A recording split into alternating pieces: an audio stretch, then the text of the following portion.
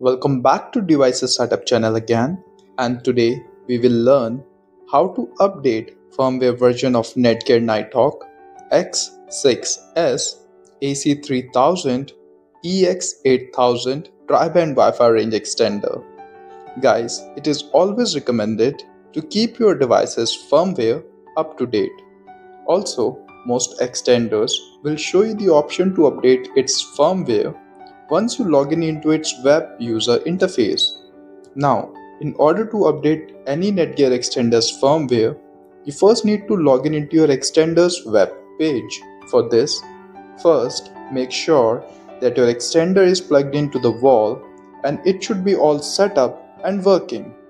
Also, your laptop or computer should be connected to the extender's network name. Once connected, open a browser on the very same device and in the URL type mywifi.ext.net or use mywifi.ext.local or try 192.168.1.250 and hit enter.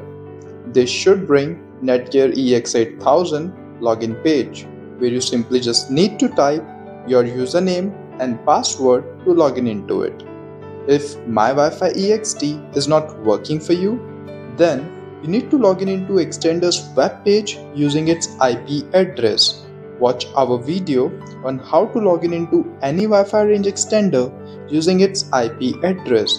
The link is given in the description. Now, once you are logged in into the extender, click on the menu option and then to settings and then go to firmware update.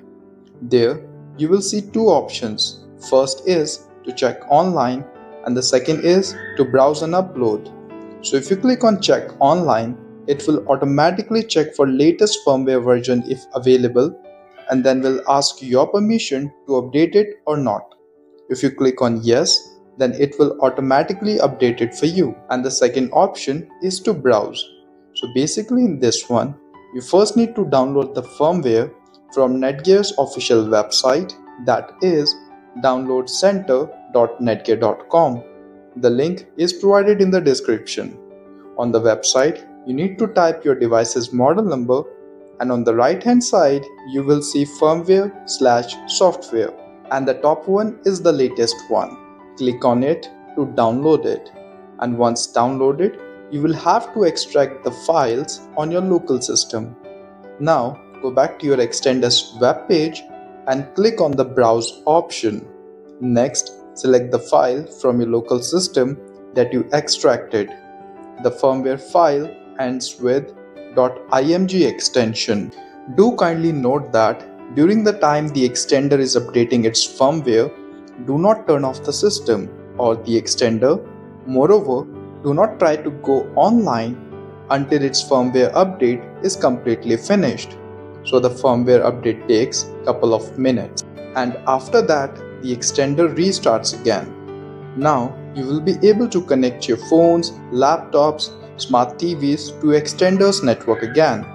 Just in case the firmware is corrupt and your extender is not working after firmware update, then we recommend you to reset your EX8000 extender and then try the setup again. We have already made videos on how to reset EX8000 extender and how to set it up too.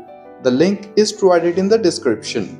Also, one very important thing to note down is that when you try EX8000 extender setup, make sure you don't end up on third-party websites who might scam you for hundreds of dollars and might also steal your data.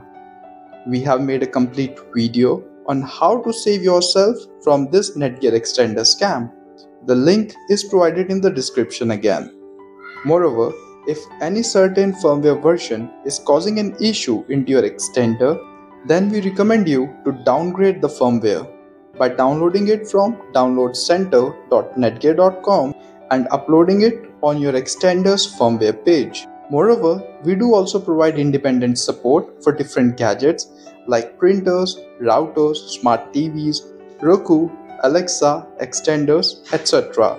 So if you need technical help with any home appliance, then you can get in touch with our technicians on our official website devicessetup.com. The link is provided in the description. And if you find this video useful, then please don't forget to like and subscribe to support my channel. So see you guys in the next video. Until then, have a blessed day.